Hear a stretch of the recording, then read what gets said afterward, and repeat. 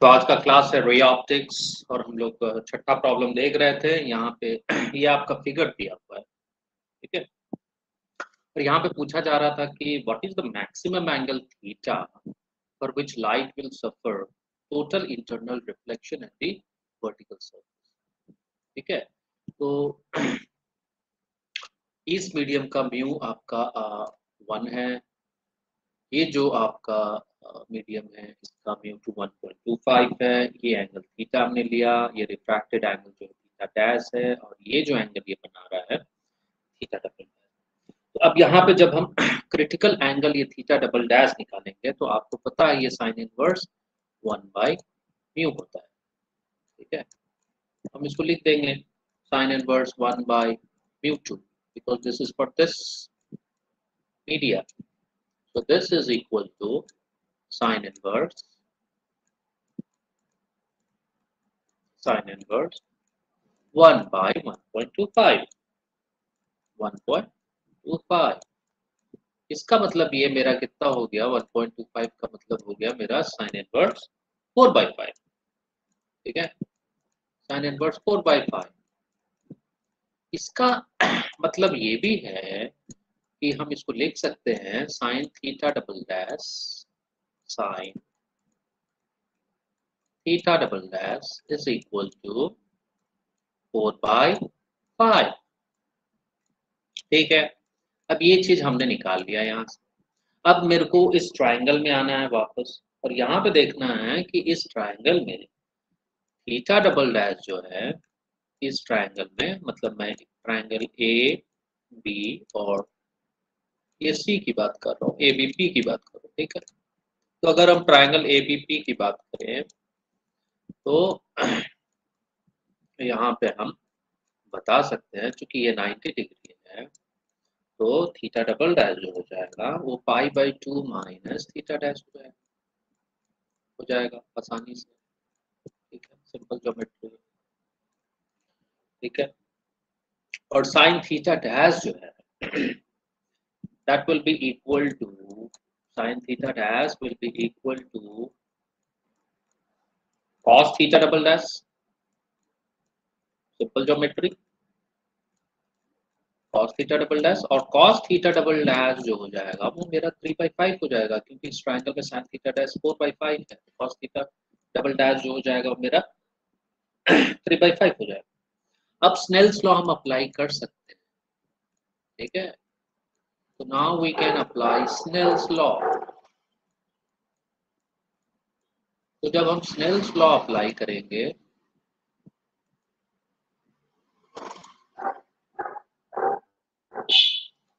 ठीक है, तो जब हम स्नेल्स लॉ अप्लाई करेंगे तो मेरा sine theta by sine theta dash sign I by sine are. तो यहाँ एंगल ऑफ इंसिडेंस थीटा है, एंगल ऑफ रिफ्रैक्शन जो थीटा डैश है, तो sine theta by sine theta dash हो जाएगा वो मेरा कितना हो जाएगा 1.25 हो जाएगा। हाँ, μ2/μ1 1.25। तो इसका मतलब कि मेरा साइन थीटा जो है वो कितना हो जाएगा sine theta, so that will be 1.25 into sin theta dash, और साइन थीटा डैश अभी आपने निकाला है 3/5, ठीक है। तो ज्योमेट्री की मदद से हम प्रॉब्लम को सॉल्व करते हैं। 1.25 into 3/5, ठीक है। इसका मतलब कि ये मेरा हो गया sine theta is equal to 3/4, ठीक है। 0.75 हो रहा है, 0.75 को हम लिख सकते हैं 3/4।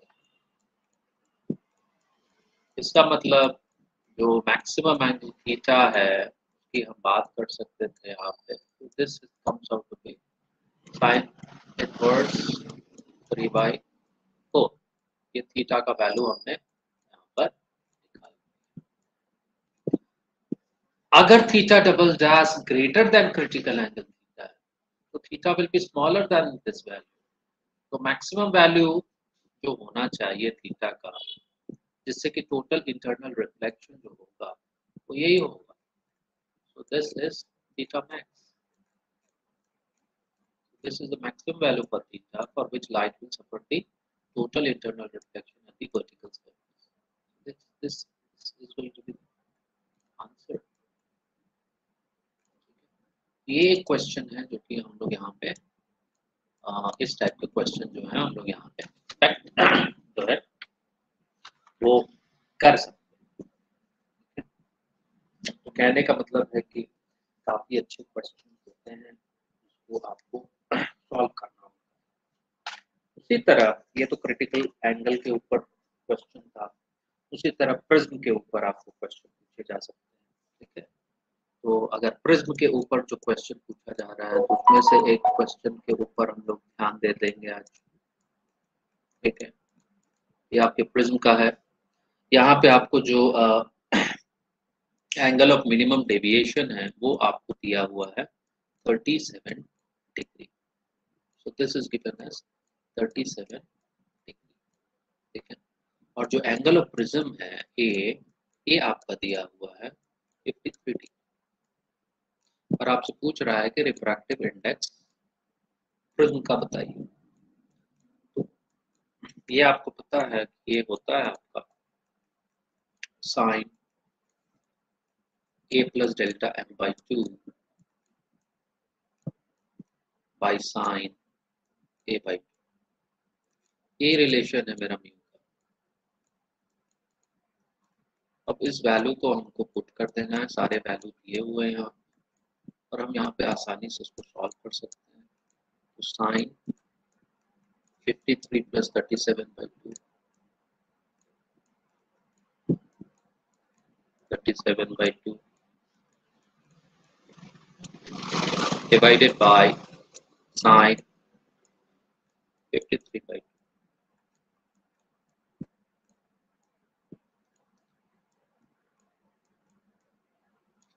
ये हो गया साइन 45 डिग्री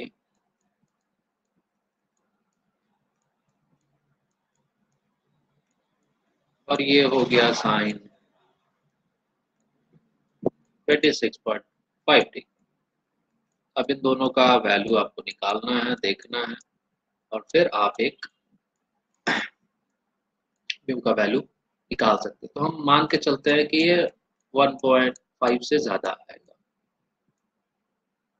ठीक है, ये अप्रोक्सीमेशन हम कर सकते हैं यहाँ पर, इसमें कोई दिक्कत नहीं है। ठीक है, तो 1.5 से जो ज्यादा रहेगा वहां पे हम उस आंसर को मार्क कर देंगे। तो ये एक क्वेश्चन है जो कि आपको पूछ सकते हैं, इसलिए समझना बेहद जरूरी है। अब इसी तरीके में एक दूसरा क्वेश्चन भी यहाँ कंपैरिजन करके कुछ क्वेश्चन दिए जा सकते हैं इसी प्रिज्म के ऊपर। तो यहाँ पे हम लोग देखते हैं, तो आपको क्वेश्चन दिया हुआ है कि जो रिफ्रैक्टिव इंडेक्स है फ्लिंट ग्लास का फॉर वेवलेंथ 400 nm। ठीक है, तो ये refractive index for 400 nm wavelength. ठीक है, 400 nm वेवलेंथ ये दिया हुआ है आपका 1.66 और जो रिफ्रैक्टिव इंडेक्स है इस ग्लास का, फ्लिंट ग्लास का, फॉर 700 nm वेवलेंथ ये दिया है आपका 1.61। ठीक है, अब आपसे पूछ रहा है what is the minimum angle of deviation of equilateral prism made of this flint glass for light of wavelength 400 nm and 700 nm। ठीक है, तो मिनिमम एंगल ऑफ डेविएशन आपको निकालना है और एंगल ऑफ प्रिज्म आपको दिया हुआ है 30 डिग्री।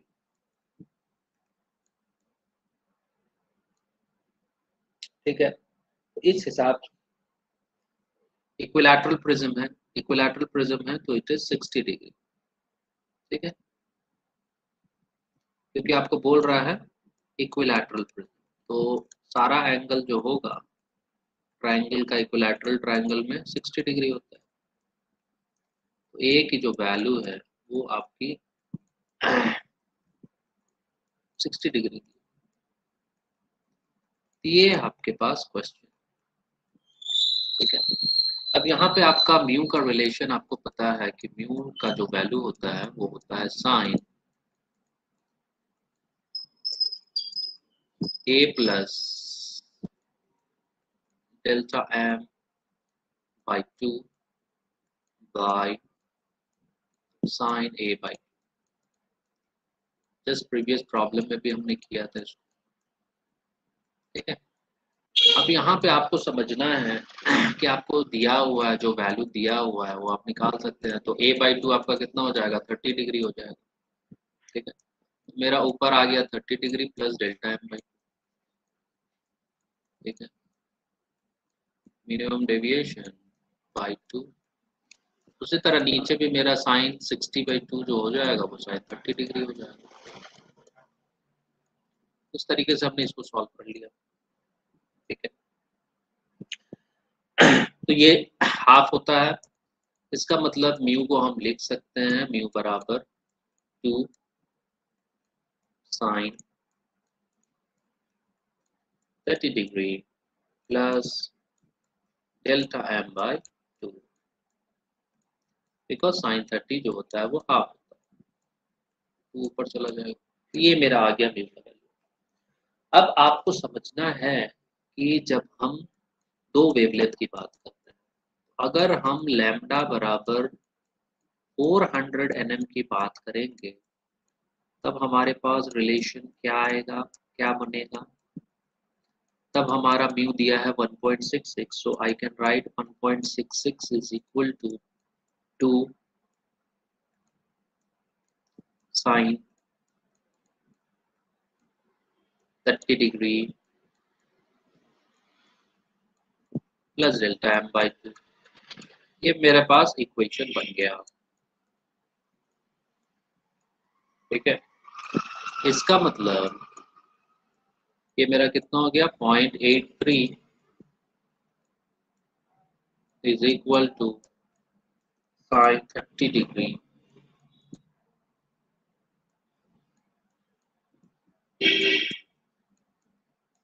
प्लस डेल्टा एम, ठीक है। ये मेरे पास रिलेशन आ रहा है, ठीक है। तो अब हम यहाँ पे निकाल सकते हैं आपका कि ये जो sine inverse 0.83 is equal to 30 degree plus delta M by, ठीक है। अब नॉर्मली क्या होगा आपके क्वेश्चन में, इस टाइप का वैल्यू जो है वो आपका दिया रहता है या दिया रह सकता है आपके पास, तभी जाके ये क्वेश्चन आपको बना रहेगा। तो यहाँ आपके क्वेश्चन में ये दिया है कि साइन इनवर्स गिवन डेटा में ये साइन इनवर्स 0.83 जो है वो 56 डिग्री है, ठीक है। ये दिया रहेगा आपको अगर इस टाइप के क्वेश्चन आते हैं। तो ये 56 डिग्री डेल्टा एम बाई 2, इसका मतलब डेल्टा एम बरा डेल्टा एम बाई 2 मेरा हो गया 26 डिग्री और डेल्टा एम हो गया 52। तो कहने का मतलब अगर लैम्डा 400 nm है तो हम मिनिमम डेविएशन निकाल लिए कि इट शुड बी 52 डिग्री। उसी तरह अगर हम वेवलेंथ बढ़ा दें, ठीक है, अगर हम वेवलेंथ 700 नैनोमीटर लें, इसके लिए भी मेरे को सॉल्व करना होगा। और आपका हम यहाँ इक्वेशन से लिखेंगे आपका, क्योंकि एन एम 700 के लिए 1.61 दिया है, तो using the same process you have to solve this, ठीक है।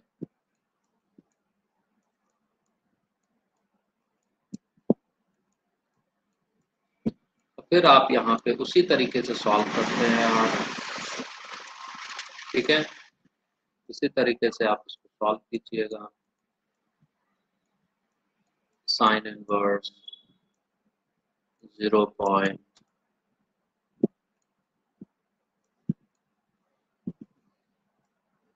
805, ठीक है, is equal to 30 degree plus delta m by 2,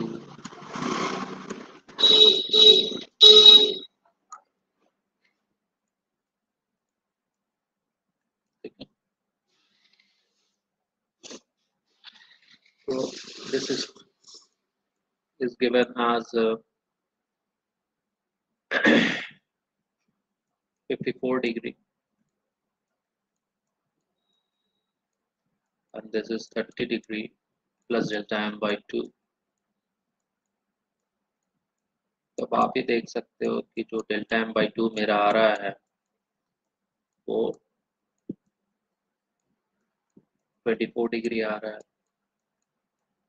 इसका मतलब फॉर वेवलेंथ 700 nm जो मेरा डेल्टा m है वो 48 डिग्री होगा मिनिमम वेरिएशन, ठीक है। यहाँ पे हम 700 nm लिख सकते हैं आंसर के पास, और उसी तरह यहाँ पे हम 400 nm लिख सकते हैं, ठीक है, ताकि हमारे पास कंफर्मेशन रहे।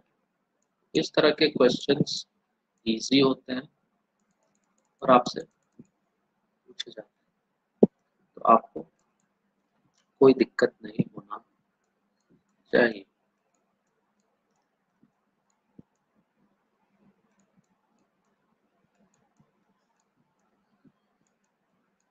ये है प्रिज्म के कॉन्सेप्ट को इस्तेमाल करके आप प्रॉब्लम सॉल्व करते हैं।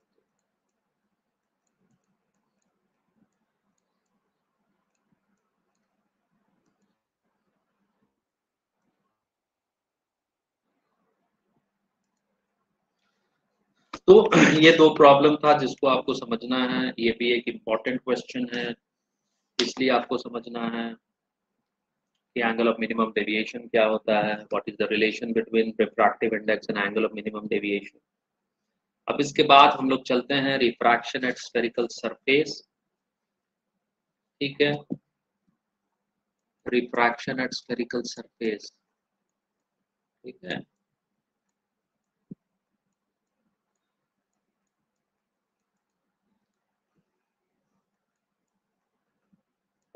प्रीवियस ईयर्स के पेपर्स जो हैं उसको एक बार देख लेने का है कि ऑप्टिक्स से क्या क्वेश्चन आया है, मॉडर्न फिजिक्स से क्या आया है, उससे हेल्प रहता है। कभी कभी सेम क्वेश्चन ये लोग दे देते हैं 5 साल पुराना है, 4 साल पुराना, लास्ट 10-12 ईयर्स का पेपर सॉल्व करके आप आसानी से डिफिकल्ट क्वेश्चन जो पूछेगा वो आप कर सकते हो,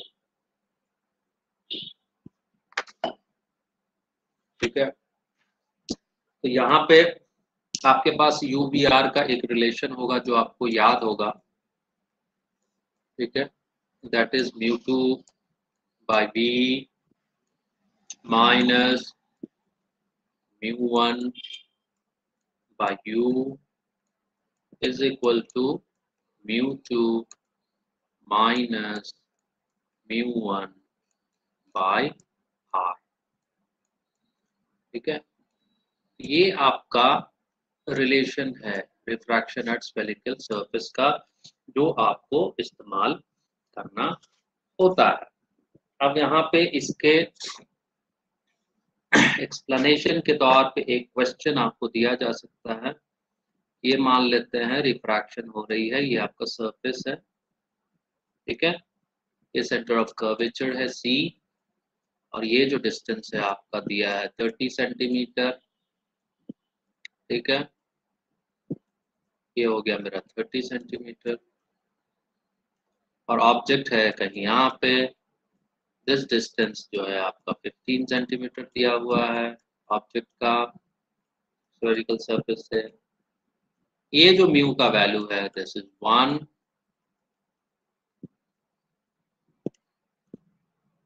और ये आपका सरफेस का जो μ2 है दैट इज 1.5, ठीक है। अब आपसे पूछा जा रहा है कि इमेज लोकेट कर दीजिए, ठीक है, कि V जो होगा वो क्या होगा। अब यहाँ पे देख सकते हो आप, जब साइन कन्वेंशन इस्तेमाल करोगे तो u आपका क्या हो जाएगा, -15 सेंटीमीटर। ठीक है, उसी तरह r क्या हो जाएगा, 30 सेंटीमीटर +30, और μ1 μ2 आपको दिया हुआ है। तो अब आप सिंपल ऊपर वाले रिलेशन में अब आप पुट कर सकते हैं μ2/b। ठीक है, तो μ2 1.5/v -1, μ1 1 है, u आपका -15 है, and this is equal to 1.5 -1/30। इसको अब आप b के लिए आप सॉल्व कर सकते हैं। ठीक है, इसको अब आप सॉल्व कर सकते हो, तो 1.5/b plus 1/15 is equal to 0.5/30 आ रहा है, तो उसको हम 1/60 लिख सकते हैं। ठीक है, ये मेरा 1.5/b इज इक्वल टू 1/60 -1/15। ये मेरा कितना आ गया, 60, 1 - 4 मतलब -3/60। इसका मतलब मेरा कितना हो जाएगा, 1.5/b इज इक्वल टू -1/20। ठीक है, इसका मतलब b मेरा कितना आ गया, -1.5 × 20 मतलब -30 centimetre. So we can say that image can be located at 30 centimeter left। इसका मतलब क्या है, 30 centimetre left to the spherical surface। ठीक है,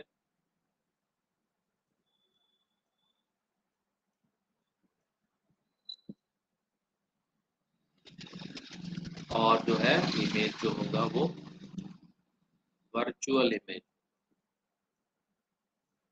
तो रिफ्रैक्शन एट स्फेरिकल सरफेस से हम लोग ये फॉर्मूला जो है μ2/b minus μ1/u is equal to μ2 minus μ1/r करके हम लोग आसानी से निकाल सकते हैं।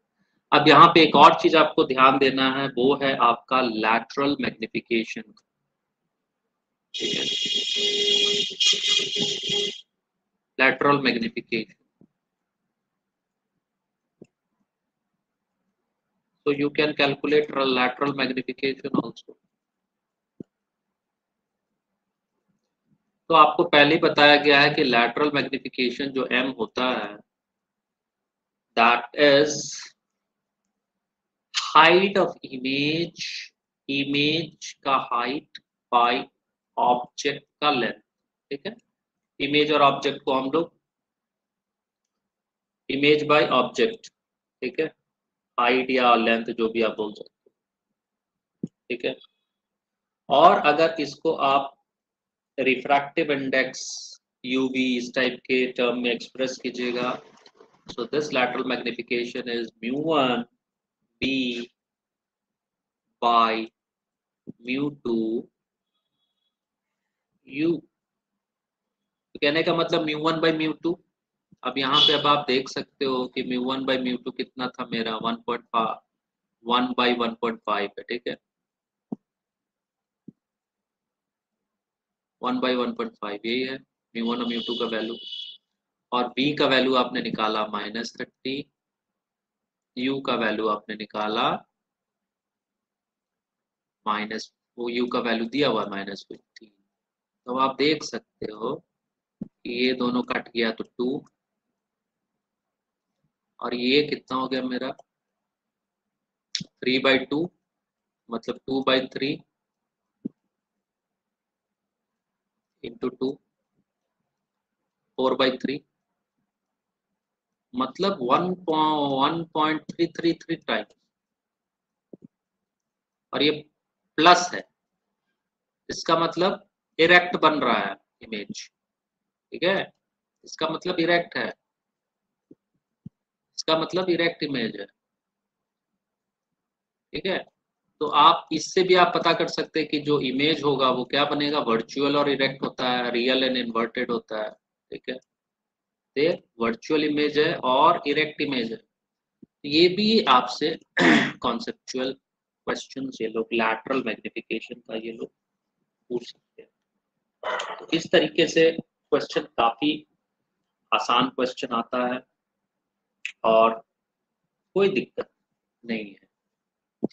अब जो नेक्स्ट पॉइंट है समझने का वो है आपका लेंस मेकर्स फॉर्मूला, जिससे आपसे क्वेश्चन पूछा जाए, ठीक है। तो एप्लीकेशन पे ध्यान दीजिए, क्वेश्चन क्या है और लेंस फार्मूला, चलिए लेंस फार्मूला पहले हम आपको बता देते हैं, ठीक है। तो lens formula is 1/b minus 1/u is equal to 1/f। तो ये है आपका where v, u and f have their usual meanings, ठीक है। उसके बाद आपका आता है लेंस मेकर फार्मूला, ठीक है, जिससे आपसे क्वेश्चन पूछा जा सकता है, because this is important, lens makers formula. तो लेंस मेकर्स फॉर्मूला एक इंपॉर्टेंट आइडिया है जहां से क्वेश्चन पूछा जा सकता है। मैं इसको टिक कर देता हूं, ठीक है। अब ये बोलता है कि 1 bye focal length is equal to mu minus 1, 1 bye r1 minus 1 bye r2, ठीक है। काफी आसान है। अब इसका हम एप्लीकेशन देख लेंगे तो हमको समझ में आ जाएगा कि आखिर ये होता कैसा है। तो आपको मान लेते हैं कि एक बाई कॉन्वेक्स लेंस दिया हुआ है, ठीक है, by convex lens,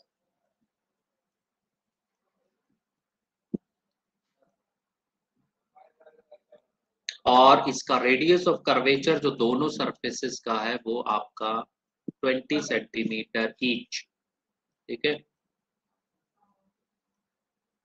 20 centimetre. Refractive index जो लेंस का है वो 1.5 दिया हुआ। अब आपसे पूछ रहा है कि फोकल लेंथ बता दीजिए, ठीक है। अब यहाँ पे आप सिंपल, आपके पास फॉर्मूला दिया हुआ है, आप उसको पुट कर सकते हैं। ये 1.5 माइनस 1, और आपका बाई कॉन्वेक्स लेंस है तो एक जो होगा वो पॉजिटिव वैल्यू है, तो दूसरा जो हो जाएगा वो नेगेटिव 20 सेंटीमीटर हो जाएगा, ठीक है। अब इसको आप सॉल्व कर सकते हो आप, 1/f इज इक्वल टू 0.5 मतलब हाफ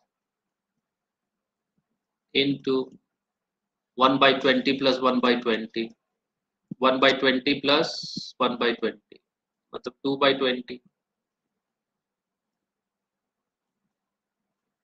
ठीक है। ये दोनों कैंसिल, मतलब फोकल लेंथ मेरा जो आ रहा है वो 20 सेंटीमीटर,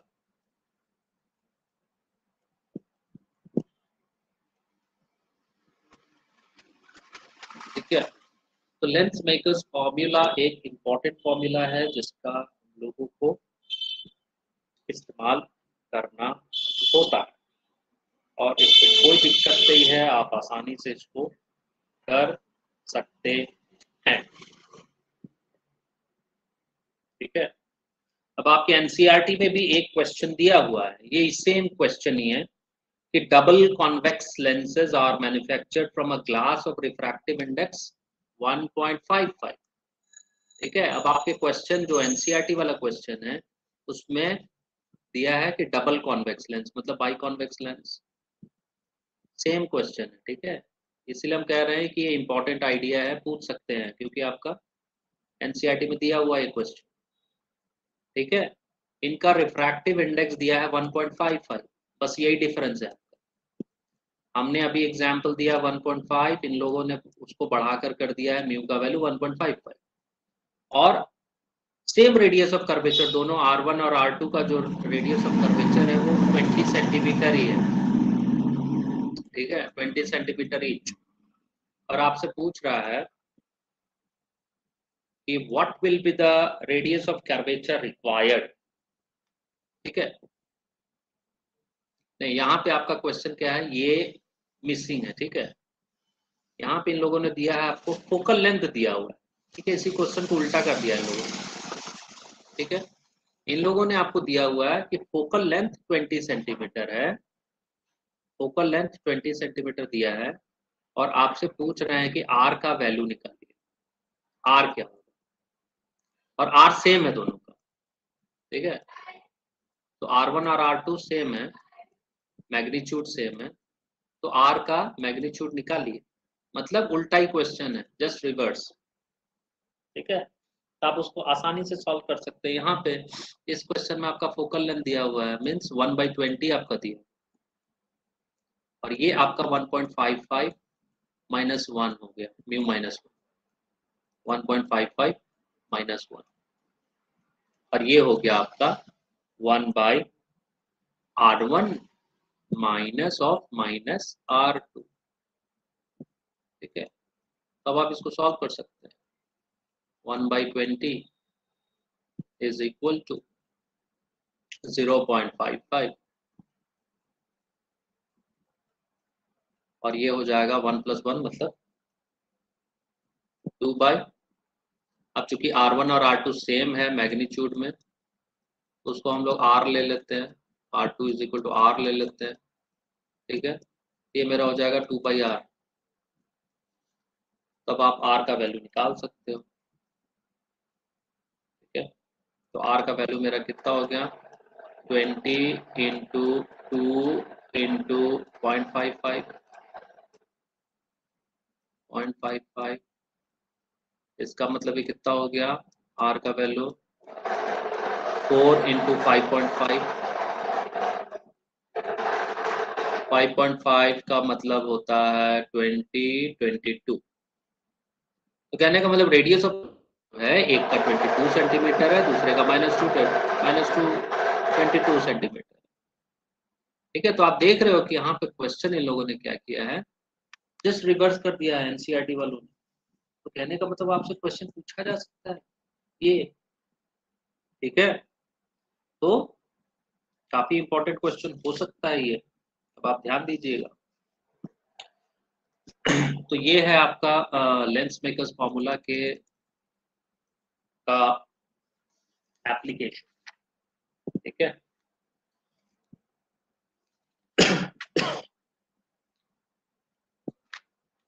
अब यहाँ पे एक और चीजें आपको समझनी है कि